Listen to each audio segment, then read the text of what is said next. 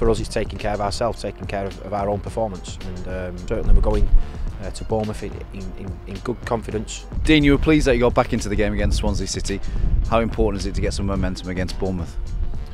Well, we want to get back to winning ways as quickly as possible. It was a good performance against Swansea. I thought we dominated the game really, and just weren't able to probably execute enough of our chances on the day. But some of our approach play was outstanding, and we had the lion's share of the possession against the Swansea team that liked to have the ball, and we forced them into lots of long balls. The pressing was good, so it was a good performance, and it sets us up nicely now for this next game. It's a great game for us on Wednesday night. Really can't wait for the opportunity to go and test ourselves against a team that were in the Premier League obviously not so long ago. I'm about to say 2 games in 4 days against teams who were in the Premier League. How much of an opportunity is this for you?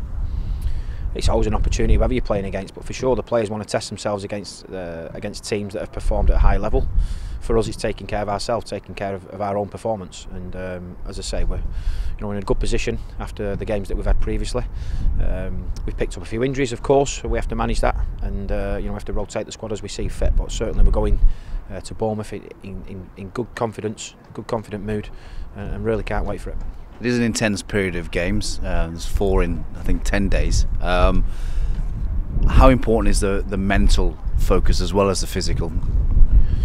The mental side of the game is massive. I've touched on that many times previously.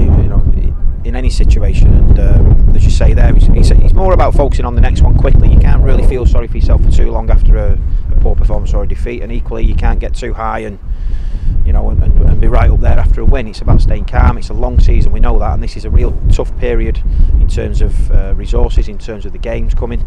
But that's what squad's about. That's what I've said before, and that's the reason that we're working so hard on the team spirit to get you through little periods like this. And as I say, we're all quite calm, and as I say, just looking forward to this next one. We're here today at Western, and the wind's whipping off. In terms of watching these games, how important is it for you and the other coaches? It's extremely important, and it's just great that we've got the opportunity to come here today and see this one. Only last week we had 11 of the under-23s up at the training ground for a training session. We've got a couple with us at the moment in the first team squad, so the pathway is clear for young players at this football club. It's been there for a good long time now. There's a clear pathway, and it's important for myself to get eyes on these players and to show the interest. You never forget being a young player and seeing the first team staff around it. It really gives you a buzz, and the boys are playing well today. It's been a good performance up to now. Hope for the same in the second half.